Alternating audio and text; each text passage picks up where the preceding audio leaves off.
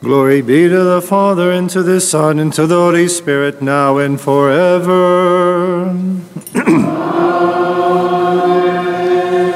Jesus Christ, our Lord, at your divine baptism in the Jordan River, you revealed that you are consubstantial with the Father and the Holy Spirit.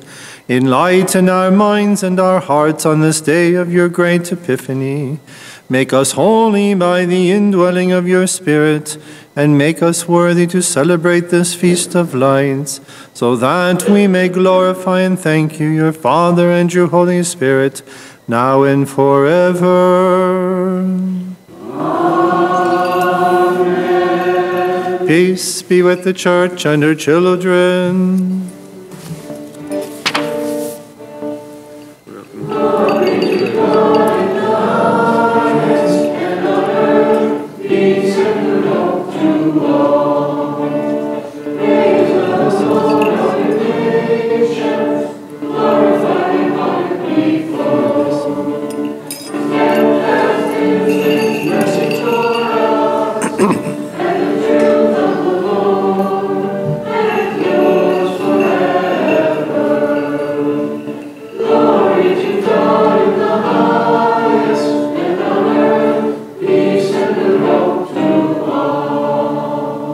Let us raise glory, honor, and praise to the one Father whose voice came from heaven, testifying to his beloved Son, and to the only begotten Son who is worshipped, whose light radiated upon the river, and who accepted baptism from John his forerunner, and to the one Holy Spirit, who descended and appeared above the head of the sun.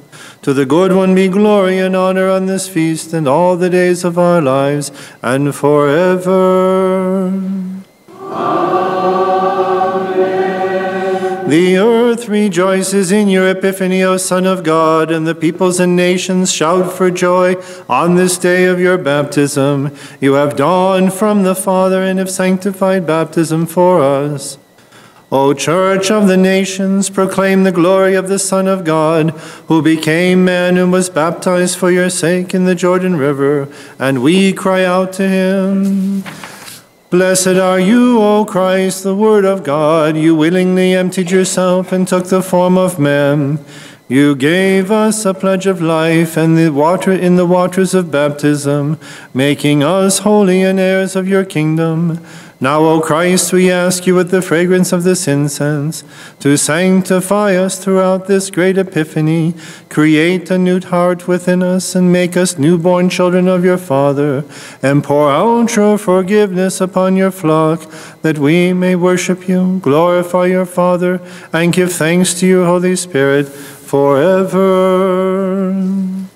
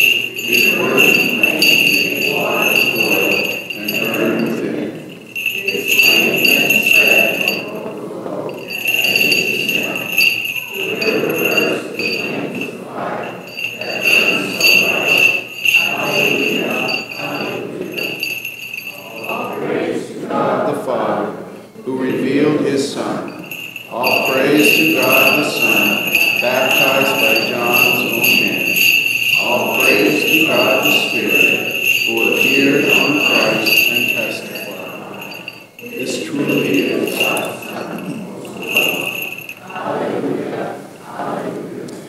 O Christ, Word of the Heavenly Father, you became man for our sake and were baptized in the Jordan River. You became the way and the door that leads us to the Father. Grant us your grace and mercy and accept the fragrance of our incense, that we may raise glory and thanks to you, to your Father, and to your Holy Spirit forever. Kadishat, Aloho, Kadishat, Hayatono, Kadishat, Lomo Yuto, Shiho Jetame, Menyuhanan, Yitra.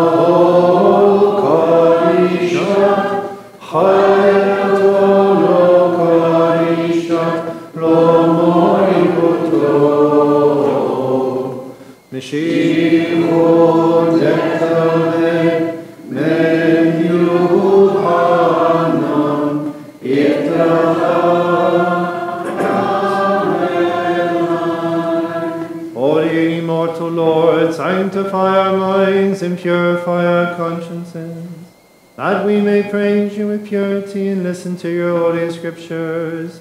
To you be glory forever.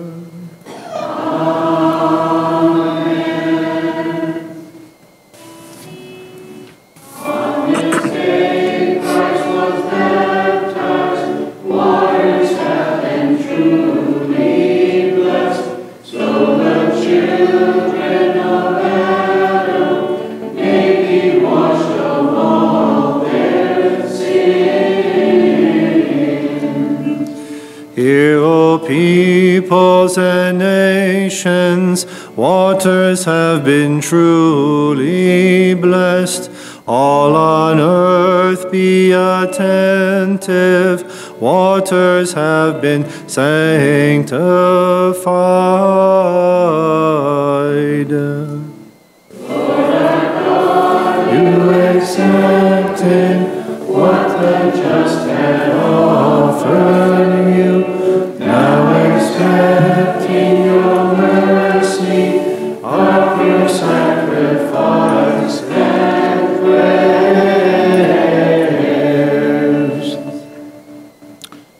A reading from the letter of St. Paul to the Galatians.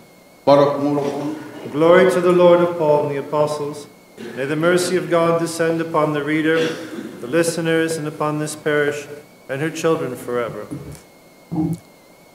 Brothers and sisters, before faith came, we were held in custody under law, confined for the faith that was to be revealed. Consequently, the law was our disciplinarian for Christ, that we might be justified by faith.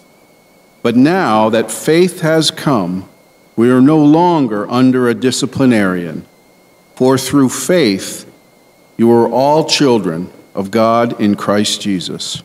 For all of you who were baptized into Christ have clothed yourself with Christ. There is neither Greek nor Jew, there is neither slave nor free person, there is not male and female, for you all are one in Christ Jesus. And if you belong to Christ, then you are an Abraham's descendant, heirs according to the promise. Praise be to God always. Alleluia, alleluia.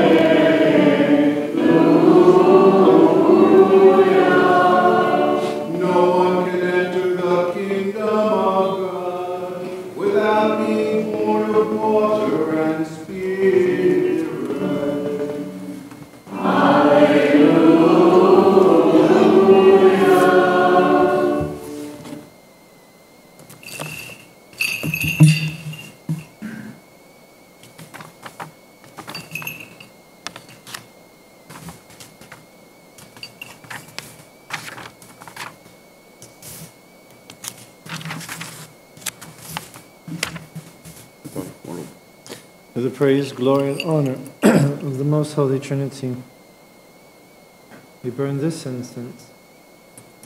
Kyrie eleison.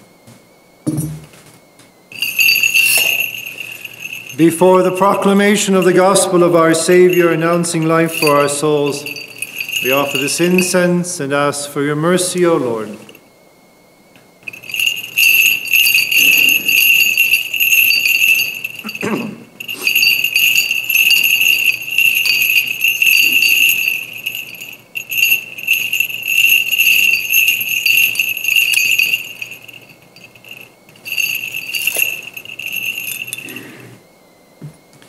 Peace be with you.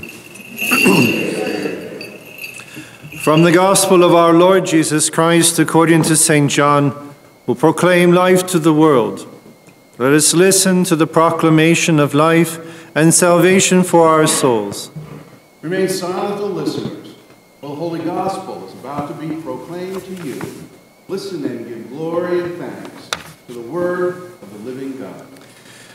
The Apostle John writes, "Now there was a Pharisee named Nicodemus, a ruler among the Jews.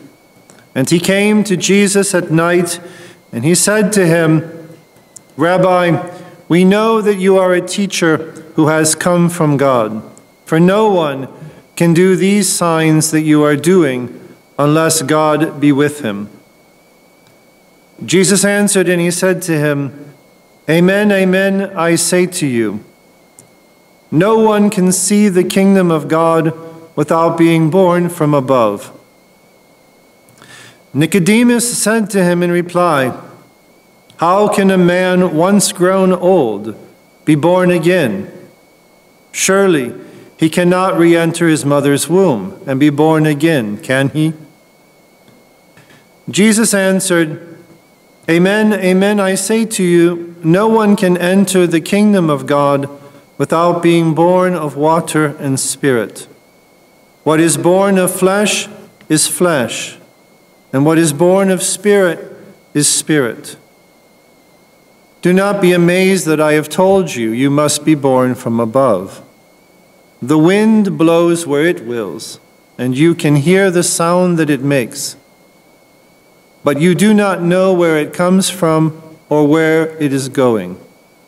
So it is with everyone who is born of the Spirit.' Nicodemus answered and said to him, 'How can this be done?' Jesus answered and said to him, 'You are a teacher in Israel, and you do not understand these things. Amen, amen, I say to you, we speak of what we know, and we testify to what we have seen. But you people do not accept our testimony. If I tell you about earthly things and you do not believe, how shall you believe if I tell you about heavenly things? No one has gone up to heaven except the one who has come down from heaven, the Son of Man. And just as Moses lifted up the serpent in the desert, so the Son of Man must be lifted up, so that everyone who believes in him may have eternal life. For God so loved the world that he gave his only Son, so that everyone who believes in him might not perish, but might have life eternal. This is the truth. Peace be with you.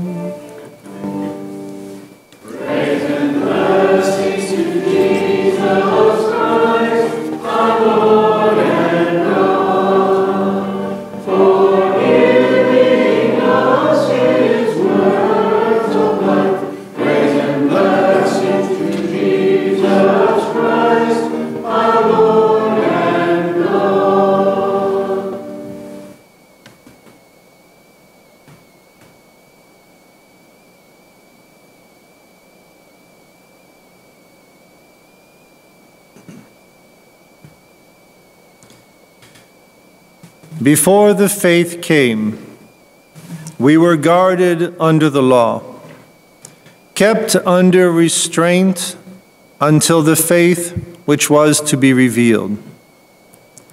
For this reason, the law was our pedagogue in Christ, that we might be justified by faith. In the name of the Father, and of the Son, and of the Holy Spirit, amen. We all know the story of Saul of Tarsus outside of Damascus. We know of him and the bright light appearing around him, blinding him, leading him 3 days later to his conversion. The revelation of our Lord in his glory to this rabbi, this persecuting rabbi, who was on his way to Damascus precisely to arrest those who were following at the time that was called the Way, just simply the Way. Of course, we call it now the Gospel. We know this story of St. Paul. We commemorated it on Friday, the feast of the conversion of St. Paul. What most of us don't know is when we read the letter to the Galatians, we also know that immediately following this event, that the only knowledge that St. Paul has of our Lord Jesus Christ is in glory, the resurrection. But the detail that we don't mostly know is, following this event, St. Paul went away. He went to what he calls Arabia, which in the time would be basically for us southern Jordan, that area. And he went away for 14 years. And that's it. 14 years after this event, what God did with him and his soul, the illuminations he received during that time, we don't know. He never speaks of anything specifically of these 14 years.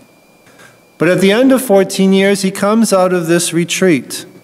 Something like St. Anthony the Great, when he's 20 years living in this ruins of this Roman barracks. And at the end of 14 years, St. Paul comes out and he begins what we know as his famous missionary journeys around the Mediterranean basin. And the first letter he writes is this letter to the Galatians today. It's probably our oldest and the first letter, written about the year 48, 49. And so it's the first one he writes. And so in the letter to the Galatians, that as I usually do, I encourage you to read at least chapter 3, chapter 4, around what the text that we have today. Because St. Paul talks about the question of faith, because this has been his immediate experience for these last 15 years. And so when he writes to the Galatians, he talks about this conversion experience, this event when he sees our Lord in glory outside of Damascus. And he winds up talking to the Galatians about their faith. And he's reminding them there are two things that we want to take away from this today. One is on the unity of the human race, and two is the question of faith. What is faith? We talk about faith as if every religion has faith as a central tenet, and they don't. Most religions, almost all religions, are observances, things that you do. For the Jews and for the Muslims, they don't talk about faith. They talk about the law. They talk about the 5 pillars of Islam. The only act of faith in Islam is that you believe historically that God spoke to a man called Muhammad. That's the only act of faith. And everything, all the observances are the rule book that he gives. That's the basis tenet. In Judaism, it's essentially the same thing. You just have a historical belief told to you by your people that God appeared to Moses on Mount Sinai. But after that initial act of faith, the rest of it is observances. Circumcise your boys, don't eat meat and milk together, don't eat lobster, etc. There are observances that you follow. And if you don't follow them, you're not necessarily considered a bad Jew. If you don't necessarily go to the mosque on Friday, you're not considered really a bad Muslim. But if you don't have faith in Christianity, you're considered a bad Catholic. You don't believe. So what is this thing, faith? Well, St. Paul, when he talks about it, it's this relationship that we wind up having with God. And this letter to the Galatians is all about this. And the first thing that he winds up talking about is this is an affirmation to what God is doing in the world. This is faith. Not just what God did for Muhammad at one point or for Moses on Mount Sinai. But this is a question that I believe and I accept, an affirmation, an amen. The affirmation of what God is accomplishing in the world in general now, and what he's accomplishing and desires to accomplish in my personal life, that it requires affirmation. We all know, most of us would have known what it is like trying to rear your little children. They don't hear you 9 times out of 10. They don't follow what you're telling. They're squirming all over the place. The moment that they do stop and say, okay, yes, Papa, then you have a moment to actually clarify something and try to get them to do what they're supposed to be doing. That's a very human image, but that's faith. That little kid turns around and looks at you and is listening. And you can do with them what you're trying to train them to do at this point. But the other 9 times out of 10, when they're squirming or running out the back door or just lost in the neighborhood, yeah, there's not much you can do. Faith is a relationship that we have on a regular basis with God. And so what happens, that's why you have the immediate question with St. Paul in this blinding experience, being knocked off of his high horse, is he asks first the question, who are you? Sir, Lord, who are you? That's the first question. Who is this person in front of me? And our Lord's answer is, I am Jesus who you are persecuting. You're trying to arrest people in Damascus who are me. That's an extraordinary thing to say in this experience for St. Paul. And over the next 14 years, he develops this profound understanding and relationship through God's grace given to him. But it's not vision. It's not the question of being taught algebra. It's not the question of doing mathematics. We don't see what God is doing in our lives. If you read the letter to the Hebrews, St. Paul glorifies these people of the old law because they act as seeing what is invisible. So faith also requires trust. That the God of infinite goodness is leading my life somewhere. That is also part of the faith. So it's a response to God revealing himself through the church, to me in my own personal prayer life, and through my participation in the mysteries, which I embrace because they have a certain credibility. Now, when we're children, the credibility is we believe in our parents. Mom and Dad, when you're 3, Mom and Dad are God. You know, my dad can beat up your dad because my dad is the most powerful and strongest being on the planet. I mean, eventually we grow up and we realize it's not really true. But when we're 3, that's how God has created in the mystery of matrimony and crowning. Is that the faith be transmitted, because the credibility is it's on even a natural basis. They look at you like a sponge and they absorb it. Now that's at 3. At 13, it's a different question. You only have about a 7-year period to kind of get it all in, because after that, then they start becoming an autonomous being, separate from you, and quite separate through adolescence. And so when we talk about this credibility, it's this ability to receive God's teaching to us in our lives. And it's always suited to historic circumstances. That's the 4th point. Meaning, while the faith always remains the same and exactly identical throughout the centuries, the way we're going to have to live it will always depend upon the people who are around us, the circumstances we're in. So it will always have an actuality historically within my life and within the life of us as a community. So there are very profound ideas in this letter to the Galatians about faith, what this is. And he uses faith as the basis of what he calls justification. We've talked about this. We have the term when we talk about justifying a text, we're making the sides both perfectly flush and straight on our computers. That's the notion of justification. We bring it measure and balance. We straighten it out. We begin to try to patch and to heal in order to be able to elevate.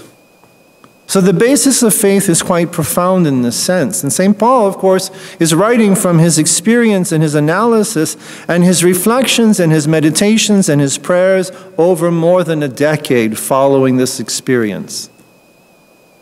So that brings us to the second thing. St. Paul says that after the faith is come, we are no longer under a pedagogue. We've talked about this before. What is the law of Moses? And that brings us to our second point about the unity of the human race. The human race, especially in this day and age, we talked about the actuality of the faith.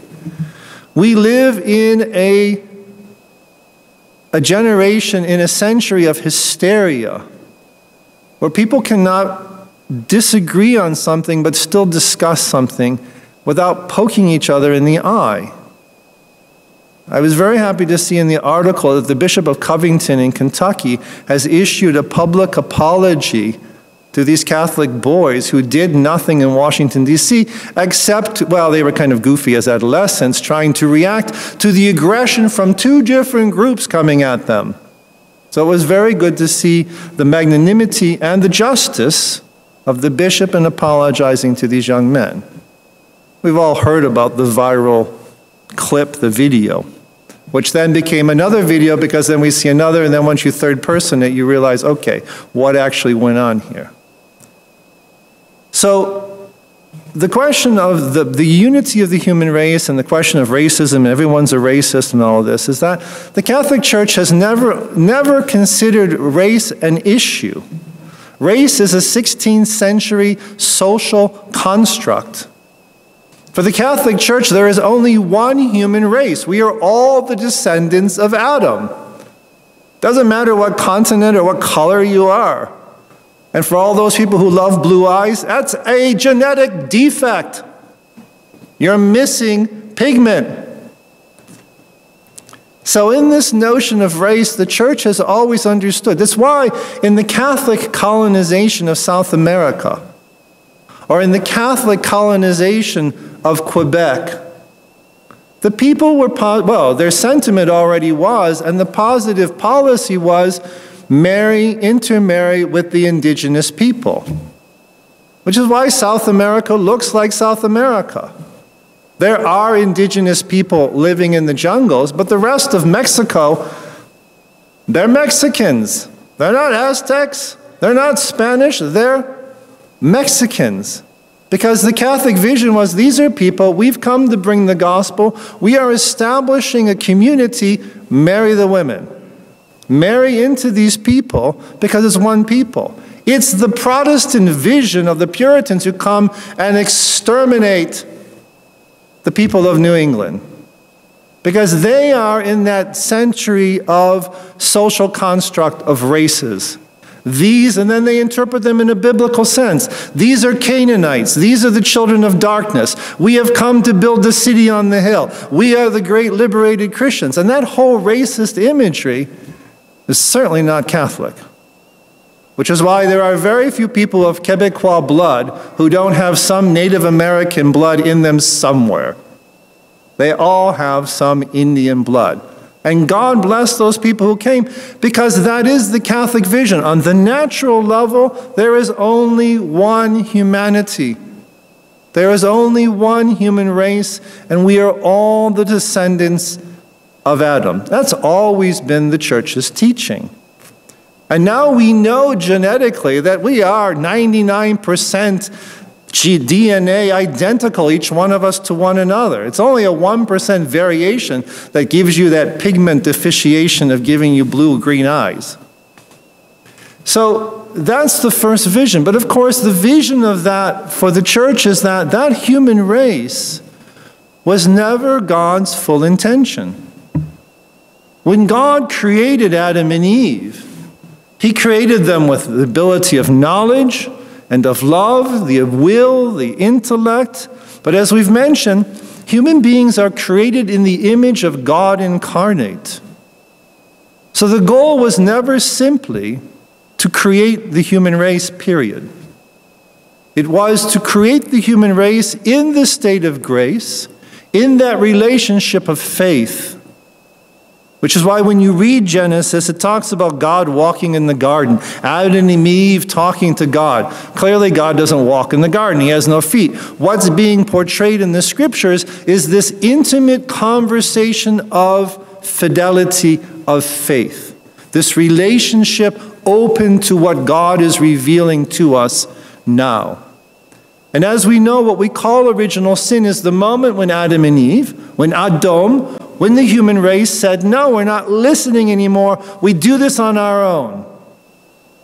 And that is the fall. It's the moment where the 3-year-olds run out the back door, no longer listening. What do you do with that? It's broken. And the relationship, if it continues that way, is wounded. It's not destroyed, but it's wounded. Which is why the goal that God always had was to enter the human race, even before the notion of sin, was always to enter and to be that exemplar of what humanity was meant to be. God incarnate, the Word incarnate, the Anointed One, the Messiah. And that is the second unity of the human race, in which, as St. Paul calls him, the new Adam, the new man enters among us. We celebrate at Christmas. We celebrate in the Epiphany the appearance of God himself, who is also man. And then in bringing through baptism and faith to bring us into that renewal that makes one corporate personality, one person, one whole Christ, the body of Christ, the new Israel, the church. That is the supernatural unity of the human race. The first one at the level of nature, there are beautiful things in human nature. Some people think it's blue eyes. But of course, the main things of beauty are the ability to know and the ability to love and to cherish beauty. There are wonderful things in the human race, but it's always wounded. It always falls short of its full capacity. But since the 18th century, we've lived in a world in the West in which we've tried to canonize just human nature. The Masonic idea behind it since the 1700s has been the fatherhood of God and the brotherhood of man. That's not the Catholic concept. That's out of Masonry. That is a naturalism to canonize just pure human nature. And while it's not wicked or evil, unless we see it as being to trip up the gospel, then it becomes wicked. It will always be, even in its best sense, insufficient.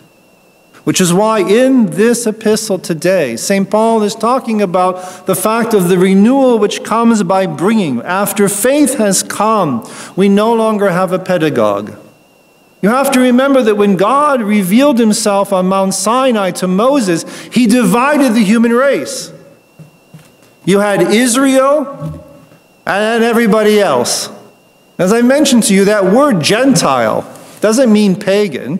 The word Gentile comes from the Latin meaning nations. We had Israel and all the other nations.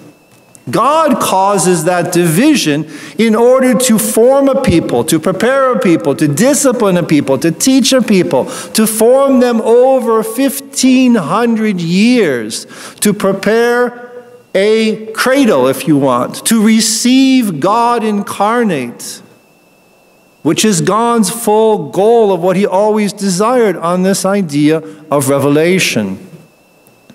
But once he did that on Mount Sinai, he divided Israel from everyone else. He formed a wall around them. He divided the human race. And that is why St. Paul in his letters talks about when the Christ comes, he tears down these walls of division because he brings this human race into that renewed humanity. Within the body of Christ, that supernatural unity of the human race. And this is why in the gospel of today, our Lord says to Nicodemus, Amen, amen. This is an oath. Most certainly what I tell you, you cannot enter into the kingdom of God without being born once again in water and in spirit.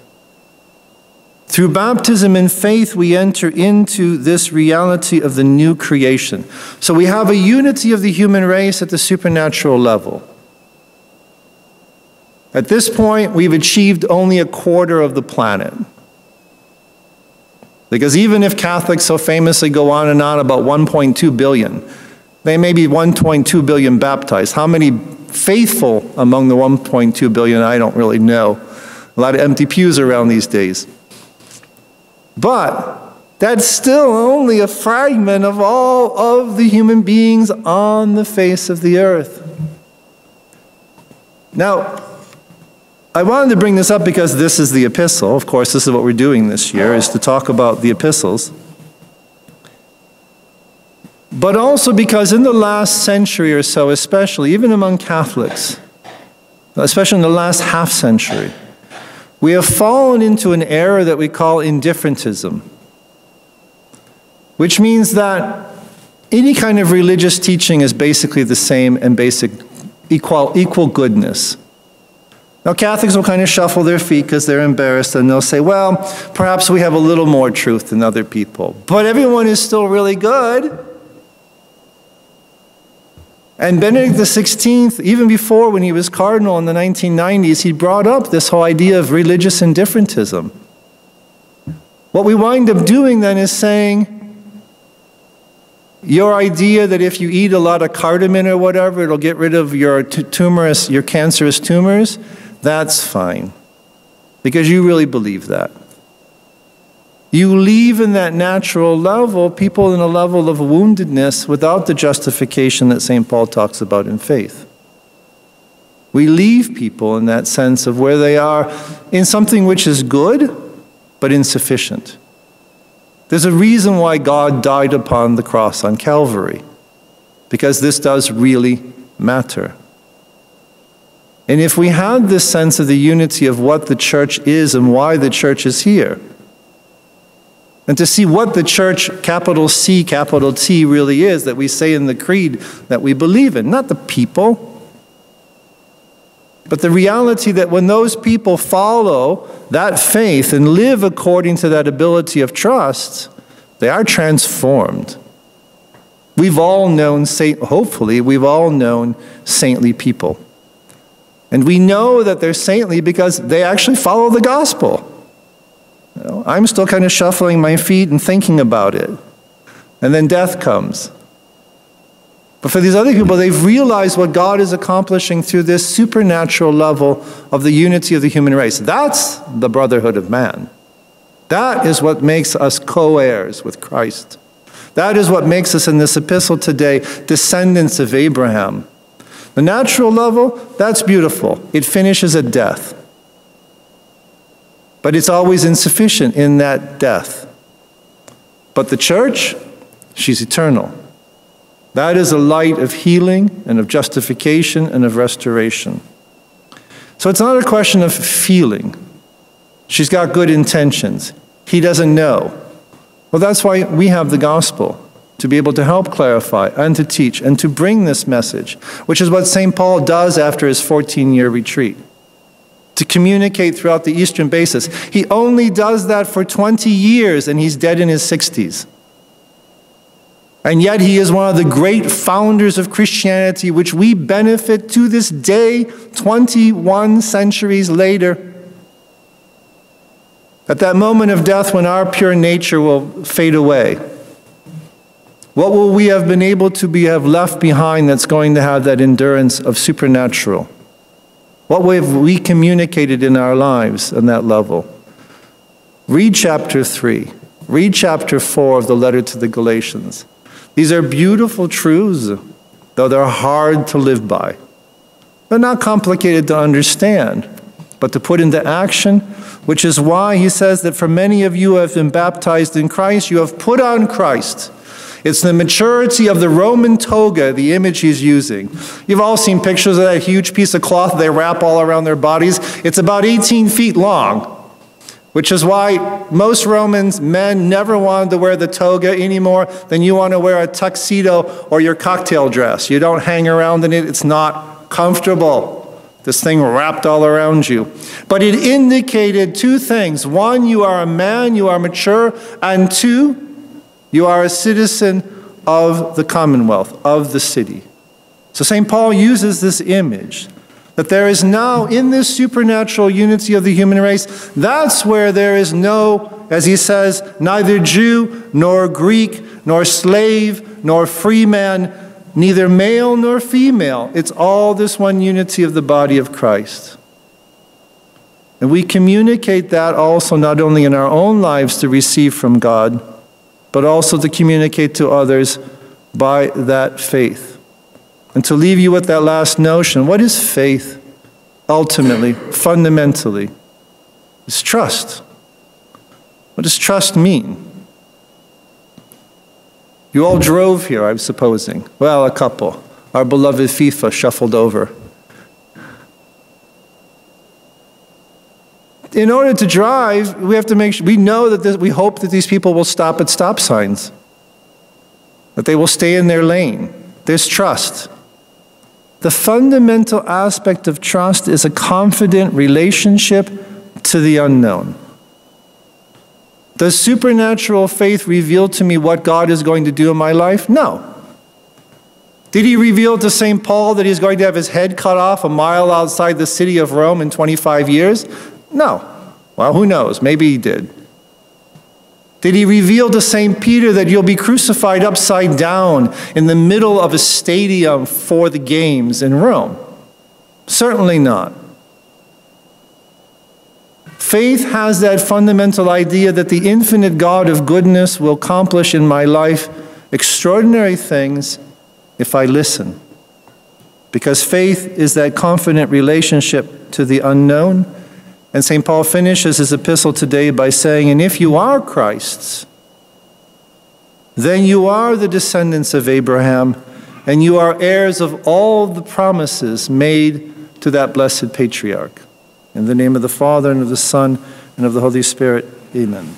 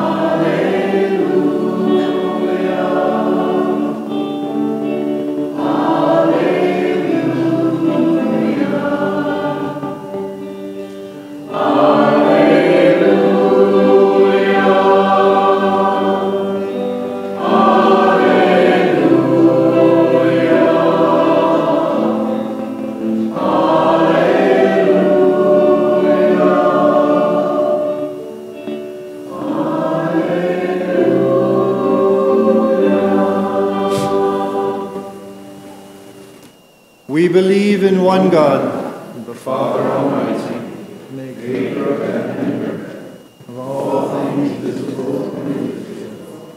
We believe in one Lord Jesus Christ, the only begotten Son of God, born of the Father before all ages, God from God, light from light, and God from true God, begotten, not made, consubstantial with the Father, through him all things were made.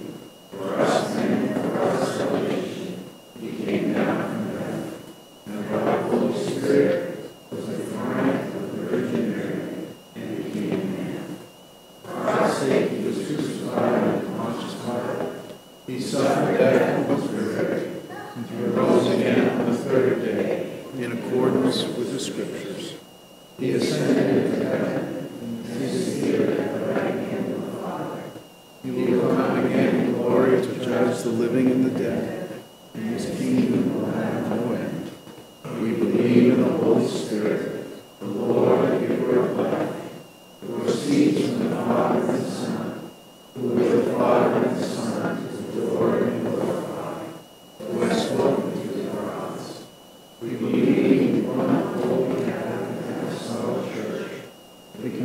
for the forgiveness of sins, and we look forward to the resurrection of the dead and the life of the world to come.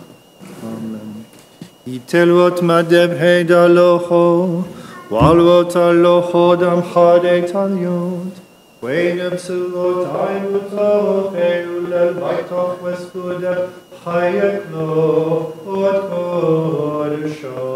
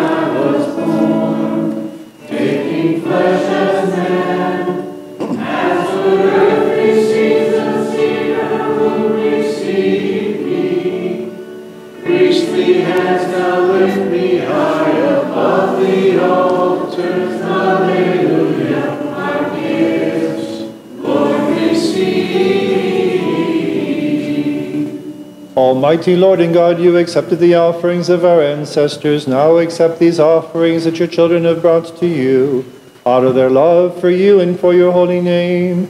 Shower your spiritual blessings upon them, and in place of their earthly gifts, grant them life and your imperishable kingdom. Amen.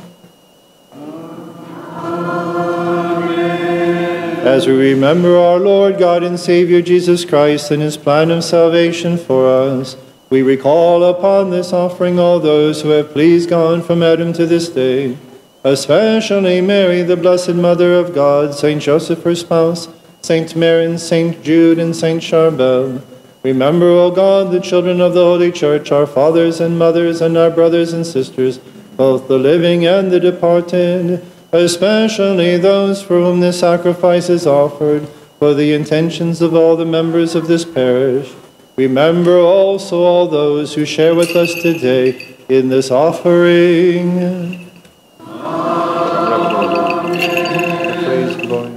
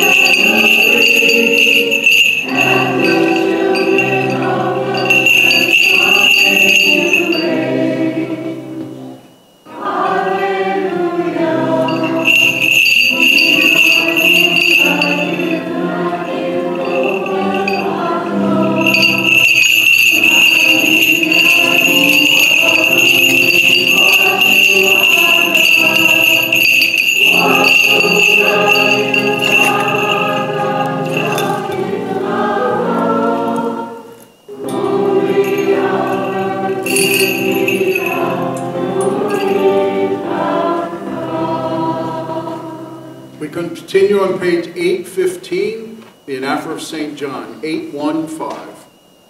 Glory be to the Father, and to the Son, and to the Holy Spirit, now and forever. Amen. Lord God and Father, you are true love, security that is ever sure, and hope that never fails. Grant love, happiness, and everlasting peace to your children here before you. Make us worthy to give one another the greeting of peace with pure hearts and souls, and with a holy kiss worthy of your blessed name, that we may raise glory to you, to your only Son, and to your Holy Spirit, now and forever. Amen. Peace to you, holy altar of God. Peace to the holy mysteries placed upon you. Peace to you, O minister of God. Peace to you, O server of the Holy Spirit. Let each one of us give a greeting of peace to his neighbor with love and faith, which is pleasing to the Lord.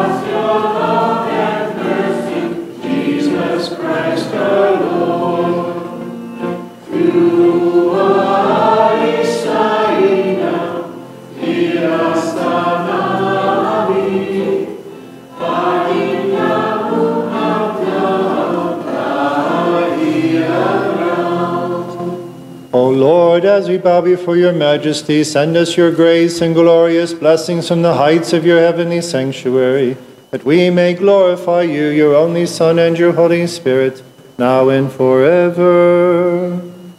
Amen. O Lord, you sent your beloved Son at the appointed time for our salvation, and he gave us these holy and life-giving mysteries.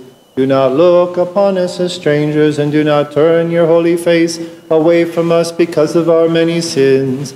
For you alone are the Holy One, with your only Son and your Holy Spirit, now and forever. Amen. The love of God the Father, and the grace of the only begotten Son, and the communion and indwelling of the Holy Spirit be with you, my brothers and sisters, forever.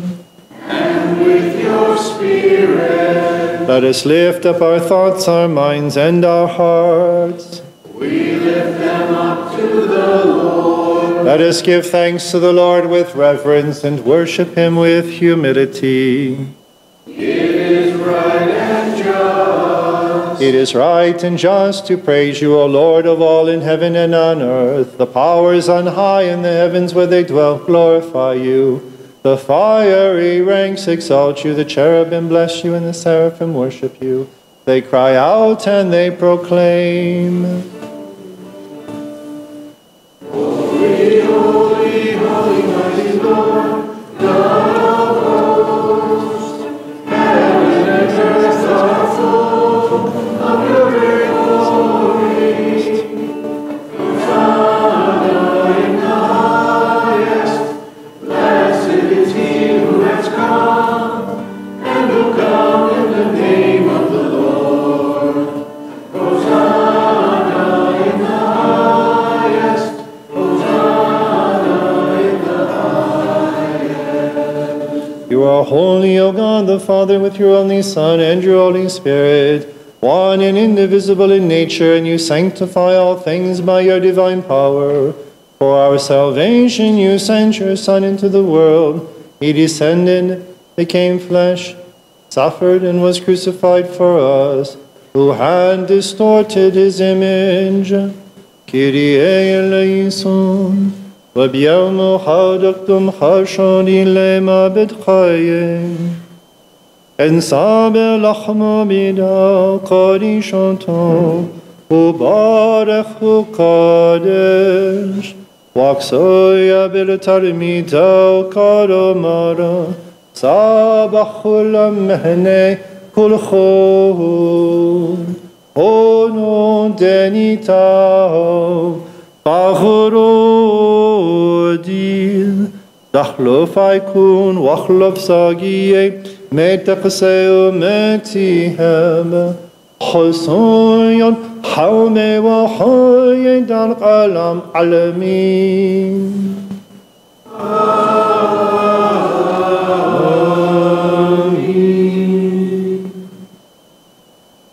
خلقنا الكوسو دمزيخ ومن حمرو ومن مايو بارخ وقادش ويا بالتلميذ كارو مارا سابشتاو مهنه كل خو اونون دنيتاو دمون ديل دياتي كي خداتو تحلف يكون واخلف ساقية ميتي شدو ميتي هم خصوصاً حومي وحاية العالم عالمين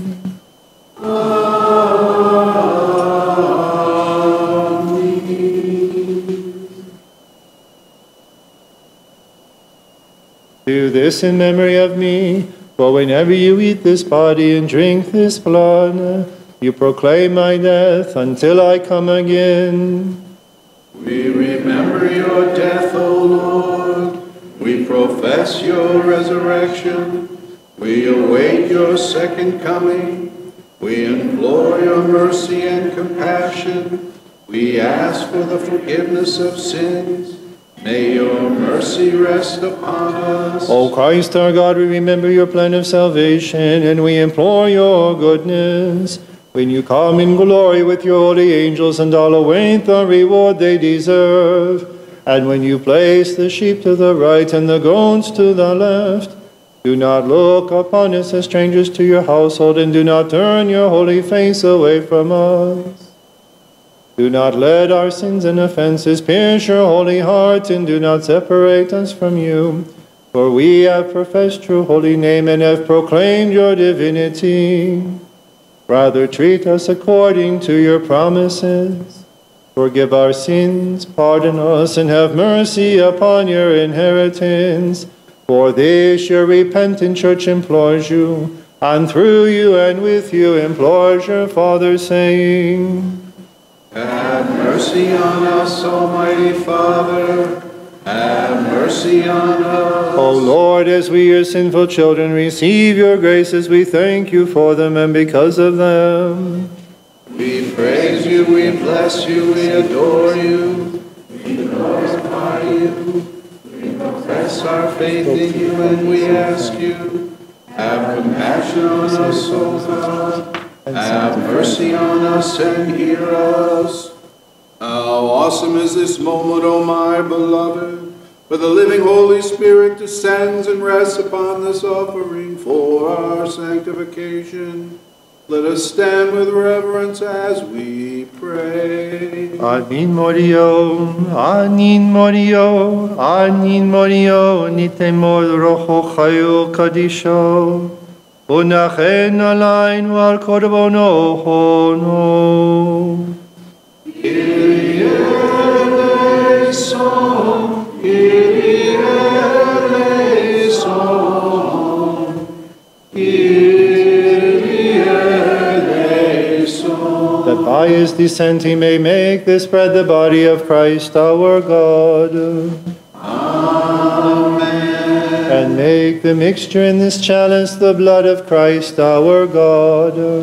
Amen. May these holy mysteries sanctify the bodies and souls of those who share in them, cleanse their hearts, purify their thoughts, and be a pledge of the heavenly kingdom and new life forever.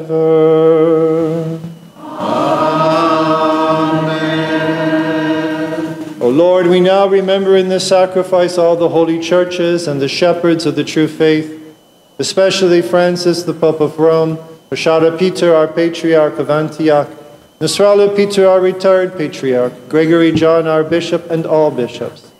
With them we remember the priests, the deacons, and all who serve your holy church. We pray to you, O Lord. Lord, have mercy. Remember, O Lord of goodness, your holy church, and have mercy on all her faithful. In your compassion, heal all the wounded and injured among your flock. Punish injustice and strengthen all our brothers and sisters. Bestow the grace of conversion on all. With your indestructible power, strengthen the bishops of the true faith that they may be upright and courageous in their apostolic office. May they show fidelity as they stand ever before your eternal justice. Unto your honor and glory, may they prove themselves upright, dauntless, and persevering in the task confided to them, to lead all the faithful into the fullness of your redeeming light and glory. We pray to you, O Lord. Lord, have mercy. For the peace and stability of the whole world, for a blessed and prosperous year, for an abundant harvest, for the sick and the oppressed, for all who call upon your holy name on land, at sea, or in the air, and who profess that you are one true God, we pray to you, O Lord. Lord, have mercy. Remember, O Lord, those who have presented the offering upon this altar, and those who desired to do so but were unable, and grant them their petitions. We pray to you, O Lord. Lord, have mercy. We remember all the saints, the fathers, prophets, apostles, martyrs, and confessors, Mary, the Mother of God, St. Joseph, St. Jude, St. Maron, St. Charbel, and all the righteous and the just. Through their prayers, make us worthy to stand among them. We pray to you, O Lord. Lord, have mercy. Remember, O Lord, in your grace, those who have left us and have gone to you from the first Christian disciples to this day. They were signed with the seal of baptism, received the precious body and blood of your Son. They wait for you in your life-giving hope. Raise them up on the last day, and in your mercy forgive all their sins.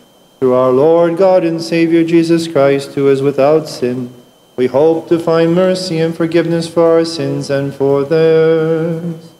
Grant rest, O God, to the departed, and forgive the sins we have committed, with or without full knowledge. Grant us pardon, O God, and forgive us and the departed, so that your blessed name may be glorified in us and in all things.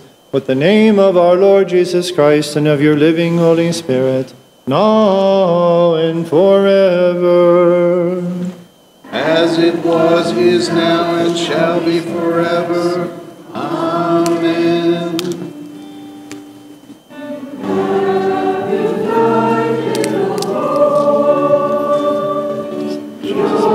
Divinity without humanity, and our humanity with your divinity.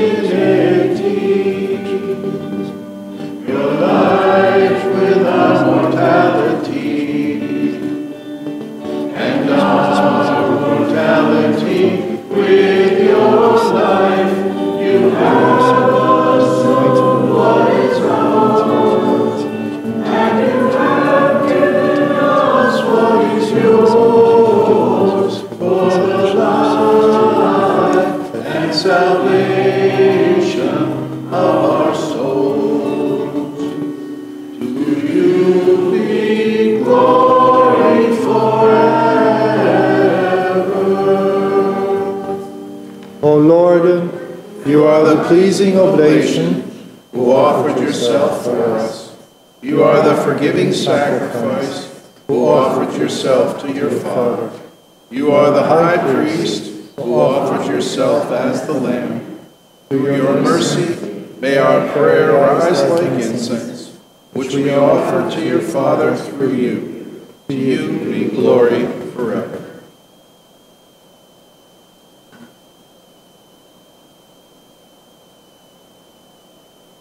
O God the Father, you accept prayers and answer petitions. You taught us through your beloved Son to stand before you and to call upon you with pure souls and with clear consciences, praying, Our Father, who art in heaven, hallowed be thy name. Thy kingdom come, thy will be done, on earth as it is in heaven. Give us this day our daily bread, and forgive us our trespasses, as we forgive those who trespass against us. And lead us not into temptation, but deliver us from evil. For the kingdom, the power, and the glory are yours, now and forever. Deliver us, O Lord, from every temptation and from harm of evil. For you have power over all, and we raise glory to you now and forever. Amen. Peace be with you. With your spirit. Bow your heads before the God of mercy, before his forgiving altar, and before the body and blood of our Savior, who gives life to those who partake of him, and receive the blessing from the Lord. O Lord, in your grace and abundant mercy, bless those who bow before you. Make us worthy to share in your life-giving mysteries and to join the assembly of your saints, so that with them we may raise glory to you, to your only Son, and to your Holy Spirit, now and forever. Amen. The grace of the most holy Trinity, eternal and consubstantial, be with you, my brothers and sisters, forever. And with your spirit, let each one of us look to God with reverence and humility and ask him for mercy and compassion. Holy gifts for the holy, with perfection, purity, and sanctity. One Holy Father, one Holy Son, one Holy Spirit. Blessed be the name of the Lord, for he is one in heaven and on earth. To him be glory forever. Make us worthy, O Lord God, so that our bodies may be sanctified by your holy body, and our souls purified by your forgiving blood. May our communion be for the forgiveness of our sins and for new life. O Lord our God, to you be glory forever.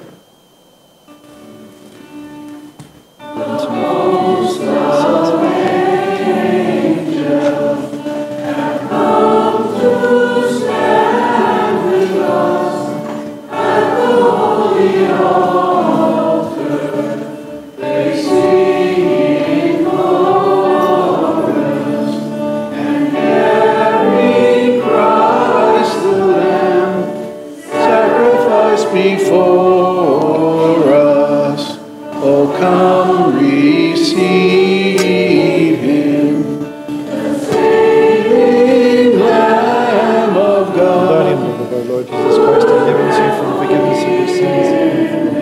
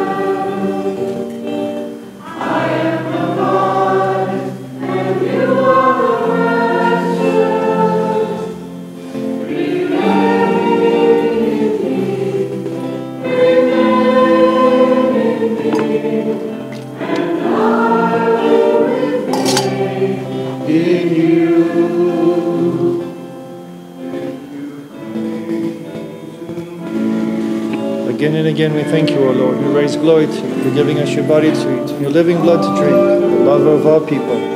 Have mercy on us.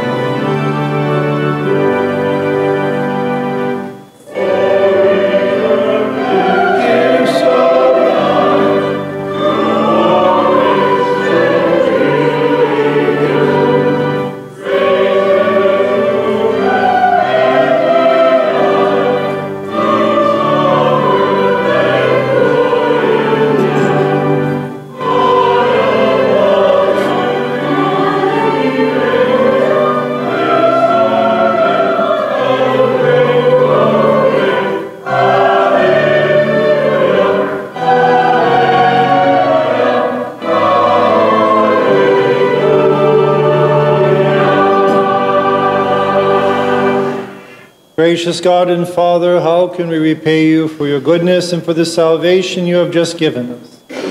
Who can give you the glory you truly deserve in our weakness? And insofar as we are able, we worship, praise, and thank you, your only Son, and your Holy Spirit, now and forever. Peace be with you. And with your spirit. Jesus Christ, our God, we worship, thank, and praise you. We implore your goodness and abundant mercy for the salvation of the whole world, for the protection of the living and eternal rest to the departed, for the feeding of the hungry and the support of the needy, for the visiting of the sick and the consolation of the grieving. Through your grace dwell in them, and by your abundant mercy give them life. By your cross bless your people and protect your inheritance. Adoration is due to you, to your Father, and to your holy and life-giving Spirit, now and forever.